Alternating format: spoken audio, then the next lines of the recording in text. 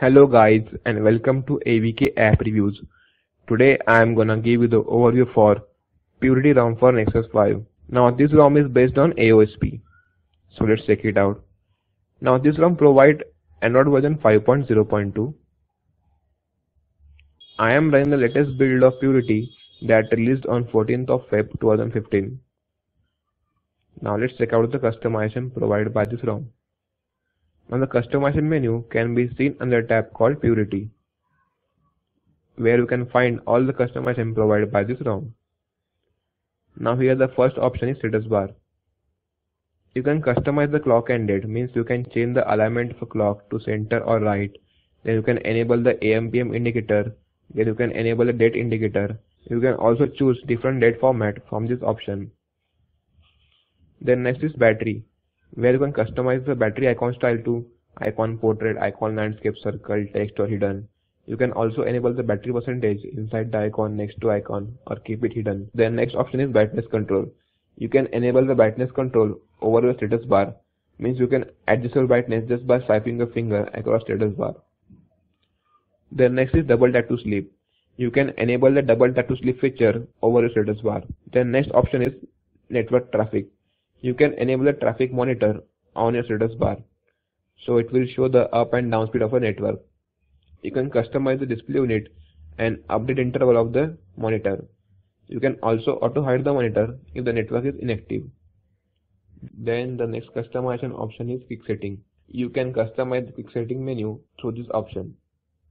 Now here the first option is quick pull down. You can enable the quick pull down of quick setting from the right edge of status bar. Then next is disable on lock screen.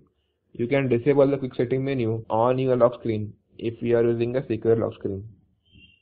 Then next option is tile, where you can change the order of tiles. To change the order of a tile, just hold and drag the tile to a required position. You can also add the tiles to the quick setting menu. Then next is enlarge first row. You can enlarge the first row of the quick setting menu. Then next is show brightness slider. You can enable or disable the brightness slider in quick setting menu. The next option is advanced location quick setting. You can enable the advanced menu for the location toggle in quick setting menu. The next customization is power menu. You can customize the power menu here. So you can customize your power menu by choosing between these toggles. The next option is expanded desktop. You can enable the expanded desktop for all systems, or you can enable it for a specific app.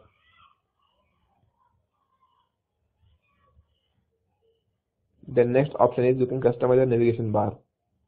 The next option is show arrow keys while typing. It will show the arrow keys on navigation bar, so it will be easy to move the cursor while typing.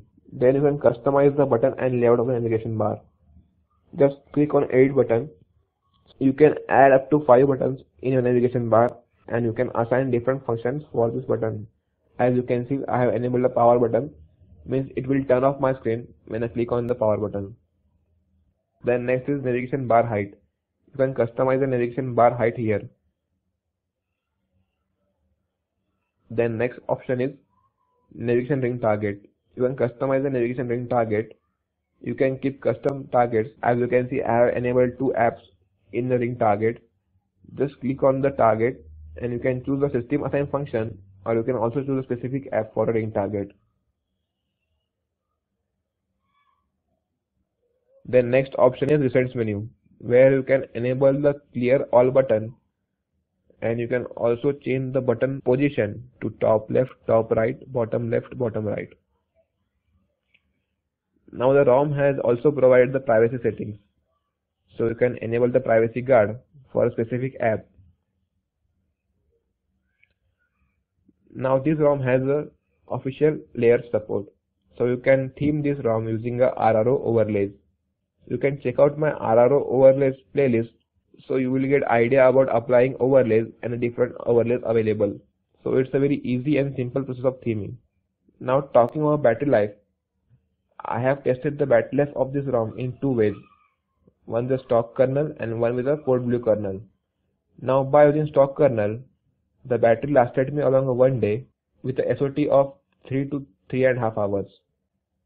and with the code blue kernel, the battery lasted me about 1 day with the SOT of nearly 3.5 hours.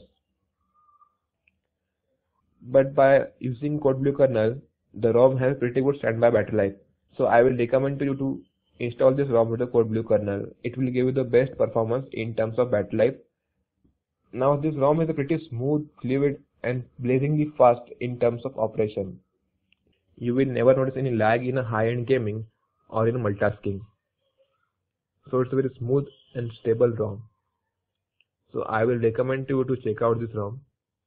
I will post the link for this ROM in my description. So thank you for watching my video.